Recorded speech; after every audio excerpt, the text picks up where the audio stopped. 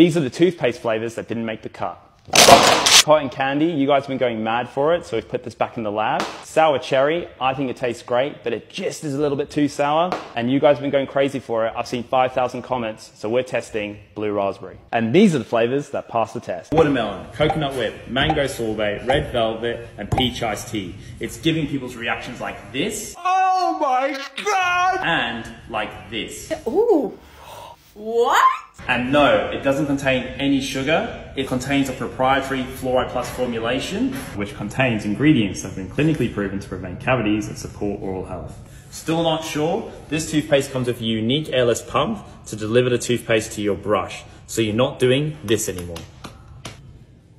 Bonus tip, if you're looking for whitening, simply pair your favorite flavor with our PAP Plus powder for the ultimate whitening toothpaste.